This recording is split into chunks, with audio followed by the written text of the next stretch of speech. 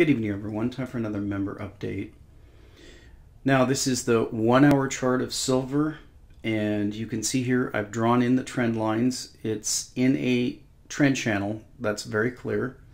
This spike out due to some Euro news, etc., has now resolved to the downside. So, except for the outliers, which we could probably draw a couple more channels in here that have to do with the outliers, but basically, this is the major trend channel. The question is, will we break below it? And that will give us some fantastic buying opportunities. Now, you know, I covered recently the spot price for the 90% silver and also the Eagles, and there's a lot of others that are starting to blow out. So just because the price goes lower, it doesn't mean you're going to be able to get those coins. That's what happens. We saw it in 2008. We saw it to a lesser extent in 2011. But I was reading one of the commenters on Silver Doctors, and he was around stacking during the 2008 period, 2009. And what he said, and I agree because I saw it, was that it didn't really matter where the price of silver went. Silver Eagles really never went below $16.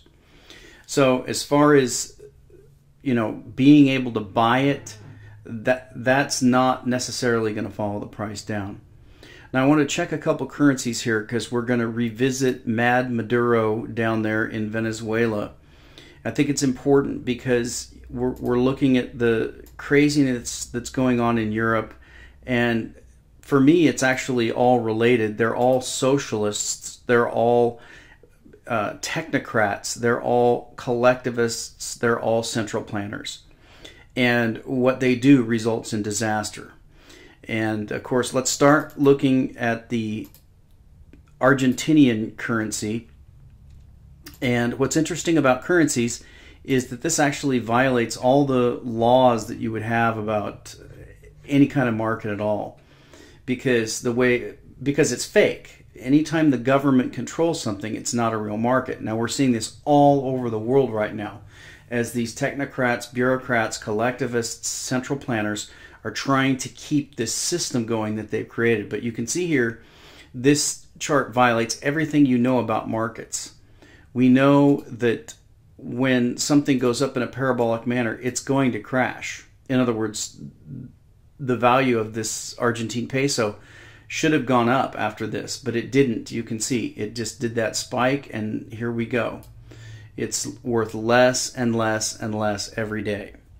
Now, that's nothing compared to what's going on in Venezuela. You can see that's 9 to 1, so it's moved from really about 4.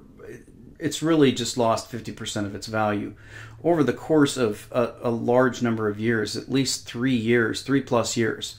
Now in Venezuela, it's a much worse situation because this guy, this Mad Maduro down there, he is an absolute lunatic, and I'm going to show you some more stories and show you the stories that I covered before. But before we do that, let's look at the fixed rate that we have here. This is the Venezuelan bolivar. That's their currency. You can see that it's been pegged at the official rate of 6.28 to the dollar since about early 2013. Now I'm going to take you to the video that I did in January talking about this. And we're going to see here how bad things have gotten since then. If we go back to the black market rate, you can see the black market rate is actually 175 to 1 to the dollar. And here's the different rates. You have the official government. There it is right there. That's the one that we saw in NetDania. There's the official government rate, 6.3 bolivars to the dollar. Then we have these different rates that the government allows certain people to use. You've got 12 to 1, 51 to 1, 90 to 1, and then the actual real black market rate, 175 to 1. So if you're doing transactions at the official government rate, then you're losing anywhere from 90 to 95% of the value of your currency. So if, for example, you went to stay in a hotel in Caracas and they quoted you the official exchange rate, then you would be paying roughly 20 times what you should be paying if you went out to the black market, got the bolivars, and came and paid for that. That's what happens when you have a government that's foisting its currency off on its own people. So let's go back to this economic story. So that's the way it was back then. Now let me show you how bad it's gotten since then. This is the same site. This is Dollar Today. Now it's very hard to find charts. I've looked for the charts. You can't really find them, but you can see here we're at 621. So the bolivar has lost 75% of its value since I did that last video. And you can see that the official peg here of the bolivar is 6.28 to 1, and it's now at 621. So the official rate is 1% of the real rate. In other words, they've lost 99% of the value of their wealth. The people living in Venezuela have lost 99% of their wealth. Now, I was researching this today and I came across a blog of a backpacker. They have these backpackers that like to travel the world and live on pennies and do things like that. And this guy was talking about backpacking in Venezuela, and he said it was the greatest thing in the world. Now, he had $100 bills on him that he brought with him. He had to hide them. He actually hid them inside of pictures that he was carrying, because you'll get robbed by bandits. And you know, it's an interesting experience if you want to go to one of these countries, but you have to be very careful to not get robbed. But there's a video of him, and it shows the $100 bill, and then he goes to the black market and exchanges it, and he has a stack, a huge stack. It's like Zimbabwe. But for him, the cost of beers were 10 cents. It was 10 cents a beer. For a hotel room, it was $1 a night, and food was virtually nothing. So, you know, now people say, well, you're taking advantage of those people. Actually, he's not taking advantage of those people.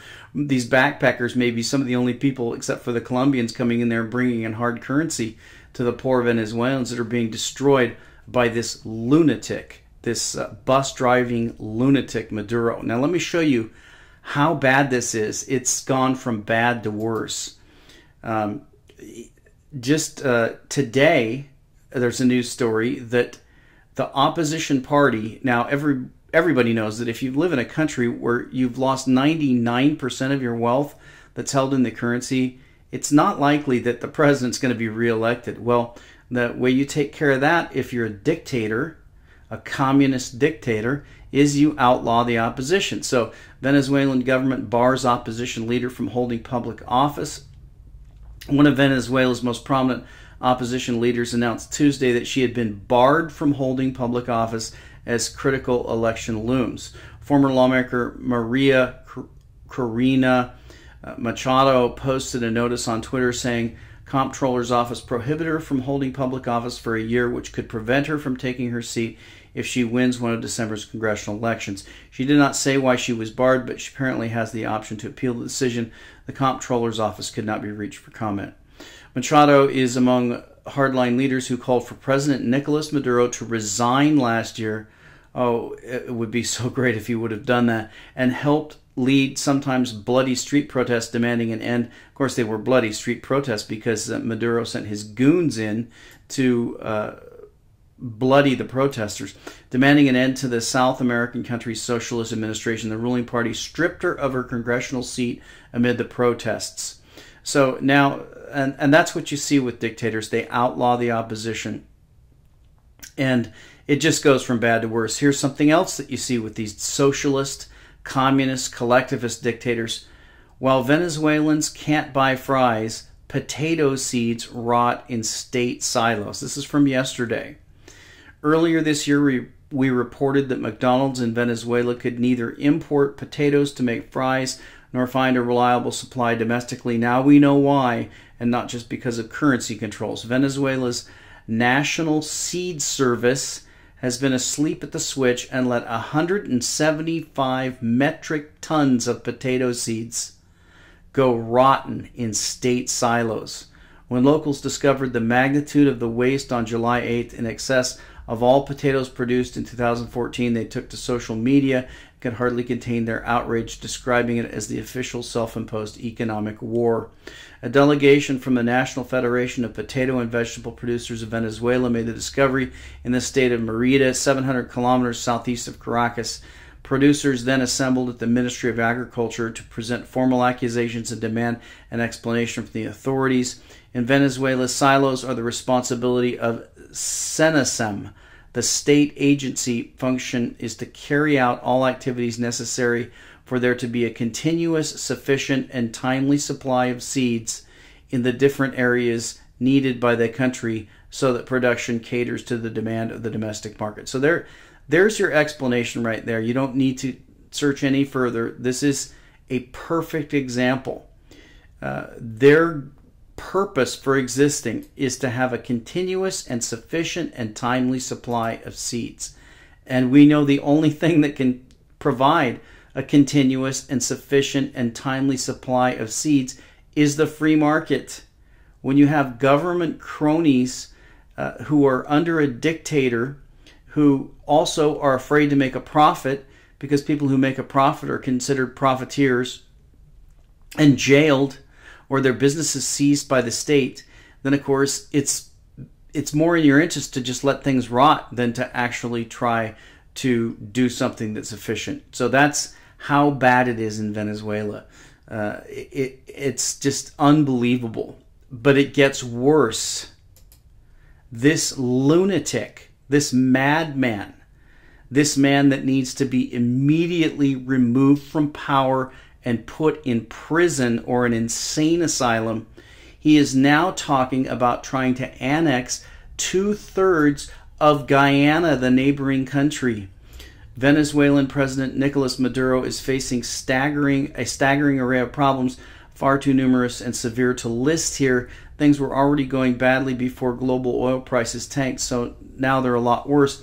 With Venezuelan crude down to about $50 a barrel, Maduro's government has been devouring its foreign currency reserves and plunging deeper into debt, though not fast enough to keep supermarkets stocked. Annual inflation is the highest in the world, and the country's largest banknote, 100 strong bolivars, is now worth 17 US cents on the black market. The country may soon run low on beer. It might come as something of a surprise then to see that the Venezuelan president's most pressing concern in recent days is not a shortage of milk, surgical supplies, or contraceptives. It's a vigorous and noisy campaign to take control of a large swath of South American savanna and jungle known as the Essequibo that belongs to neighboring Guyana. For the past several days, Maduro has been assuring Venezuelans, many of whom are busy queuing up for groceries and basic goods, that his government is working to achieve a great victory and take control of the disputed Essequibo, an area equal to 2/3 of Guyanese territory. So there you have it. This lunatic, and that's what you have with socialist madmen. When their policies fail, they drive their country into poverty. They destroy all industries in their country. And then what do? They become warlords and try to seize the wealth of neighboring countries. So this man needs to be deposed. This would be one instance where I would not object to the CIA and their long-held history of going in and deposing foreign leaders. If the CIA went and deposed this man and put in some free market person, I would actually cheer. That's how bad it is. It makes me so upset. This man is destroying the Venezuelan people. But again, remember what we saw in Greece. The Venezuelan people voted for him. They also voted for his predecessor, Chavez, the communist. And so when you put these people in power, these people don't leave power. These people are insane. They will never admit that their policies fail. They will blame them on mysterious enemies. They will try to attack their neighbors. You put these people in power and you're going to have a very hard time getting them out of power. Now, a lot of members have asked about Bitcoin and what's going on with it. And so it's hard for me because it's something that I've done for a long time. and I understand it, and it's hard for me to understand what people don't understand. So I'm gonna try to do the basics so people can figure it out. Now Bitcoin is the common currency. It's the dollar of the cryptocurrencies. So if you want to get into cryptocurrencies, then you want to get into Bitcoin. Now, Bitcoin is going to be the most stable, partly because the price is so high. You can see it's $300 a Bitcoin.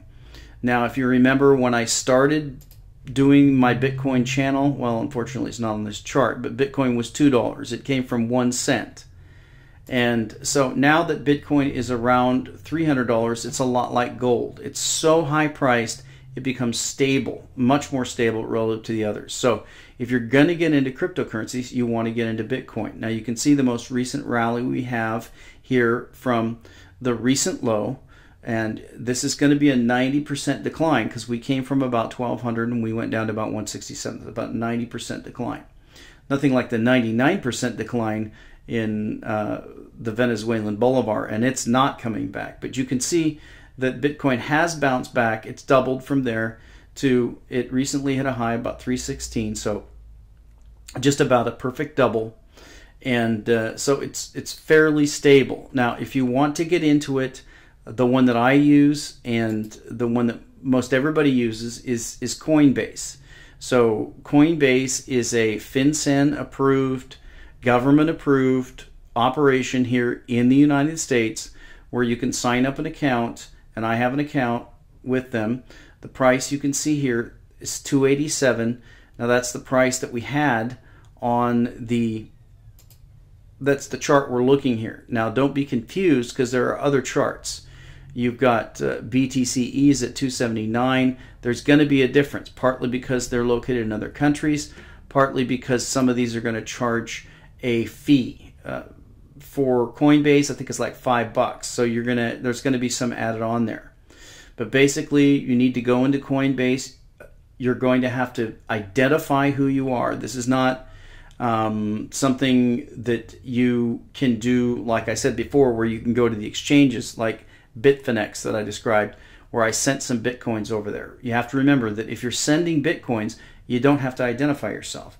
But if you're sending dollars, you have to identify yourself. So with Coinbase, I set up my account early. I don't believe I had to send in my my driver's license or something like that, but I did link a bank account and I did link a credit card. It takes a while for your bank account to clear. You've got to approve some transactions. Then you link a credit card as a backup, and then this gives you the ability to buy Bitcoins. Now, if you don't want to wait, because there's normally a week turnaround between when you buy the Bitcoins and when you get them in your account, and that has nothing to do with Coinbase. It has to do with the bank delays that happen with banking. So the way that Coinbase has got around that is that if you also add a credit card, then they give you an instant buy limit, and it goes up by a certain amount every day. So it's not unusual to have a $1,000 instant buy limit. And then what you do is you transfer that money into your linked account, and your credit card acts as a backup. And if you want to just pop in and buy $1,000 worth of Bitcoin, that's what you do.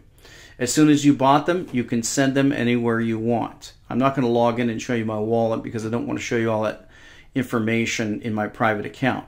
So once you've done that, it's pretty straightforward. You sign up, you link a bank account, you link a credit card, then you can buy Bitcoin. Now, once you've got your Bitcoins, you're definitely going to want to have a wallet. Now this is going to be the same case with every cryptocurrency. It just little different variations, but pretty much all the same. There's going to be a main site for Bitcoin. It's bitcoin.org. For Litecoin, it's litecoin.org. And then as you go down into the smaller and smaller alt currencies, it's going to be different sites, and you have to do some research on that. So you're going to want to get a wallet. Now, with Bitcoin, it's going to take a while to get the wallet, but I would recommend that you click on this link, Getting Started with Bitcoin. Then you have a link, Choose Your Wallet, and then you have Bitcoin Core. Now, Bitcoin Core is going to be the software that has all of the blockchain in it. The blockchain is a history of all transactions that have ever happened. So If you do that, you're going to click install and you're going to download Bitcoin Core, and you can see this is for Windows and I'm on a 64-bit. So you're going to download this wallet. Once you download it, I suggest you put it on a partition that doesn't, where you don't, space is not critical, and probably it'll give you an option when you're installing to put the blockchain off on some area. I use another partition on my computer so that my main partition, which is a solid state drive, doesn't have that entire blockchain. Because remember, the entire history of every Bitcoin transaction with this Bitcoin Core, you're actually downloading the history of every transaction that's ever occurred. It's about 5 years worth of transactions. So put that on a partition that's not important. It'll run fine. Once you do that, you're going to have that software called Bitcoin QT. You're going to run that software and you're going to get a wallet. Now, I don't have a Bitcoin wallet here on this computer, so I'll go ahead and use my Florin Coin wallet, which doesn't seem to be moving here. Let me try to move this. Actually, I'll go ahead and start a different wallet here.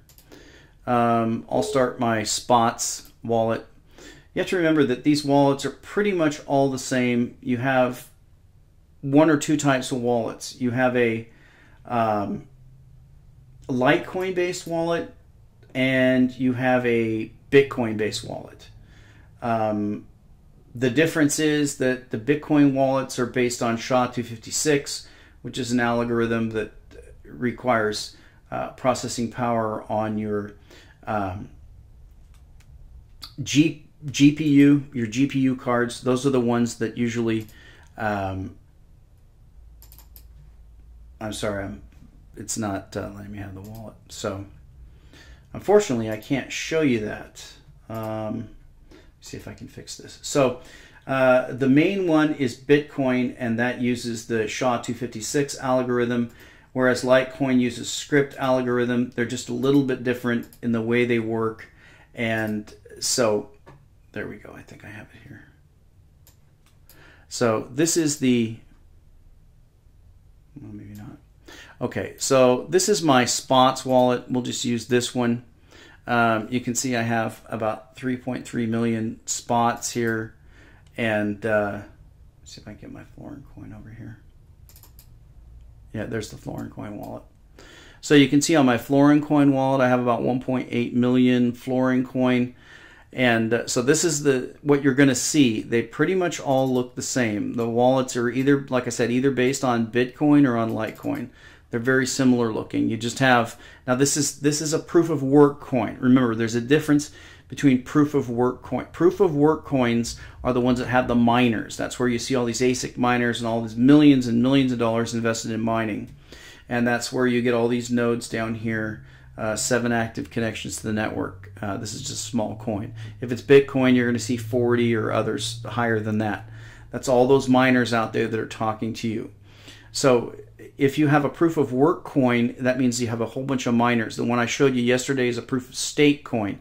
It doesn't have a lot of miners. So you don't have the ability to go into this wallet and have settings where it can mint coins. This wallet, Florin coin, and also this wallet, Spots, these don't actually mint any coins. They just receive them. So you have the ability to send the coins. You just put in an address, put in the amount, and click send. You have the ability to receive coins. You have an address right here. You just copy the address, paste it into the box that whatever site you're on, whether it's an exchange or whatever it is, send it and just click OK, and it will send you those coins. You can see these are the coins I've received in this wallet. There's the addresses. I've sent them back and forth. I showed you that in the past. So that's pretty much it. Now, once you have that down, you might decide that you want to start trading these coins. Now, you can do that by going to the various sites.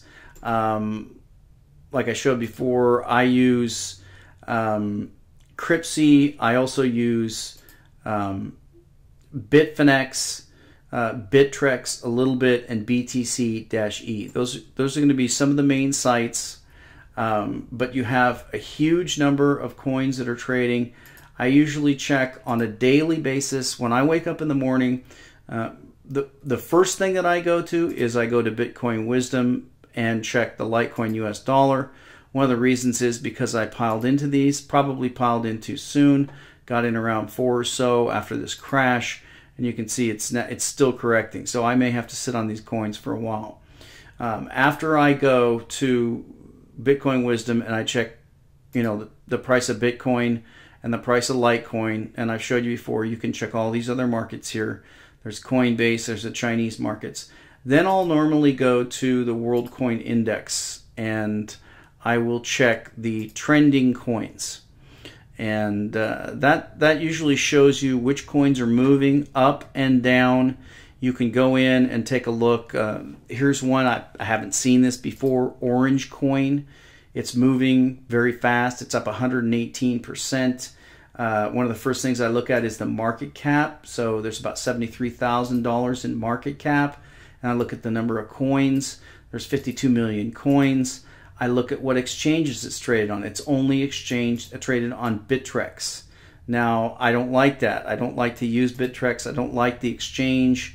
I want to see a coin listed on a lot of exchanges.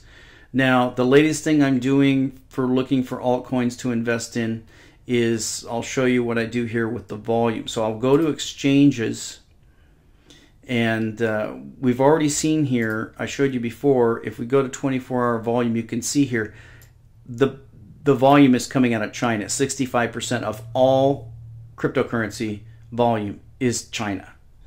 And the US is 32. So you can see there, between the United States and China, you have 97% of all cryptocurrencies. Europe comes in at 2%, and Canada at nothing.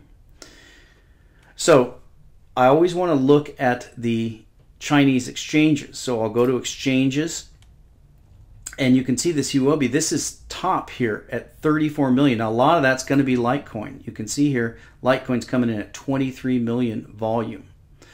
Now, the other one I will check here is this BTC38. And the reason why is because this gives you a window into what the Chinese are going into other altcoins. Because this is one of the only big Chinese exchanges that has the other coins on it besides Bitcoin, just Bitcoin and Litecoin and maybe Purecoin.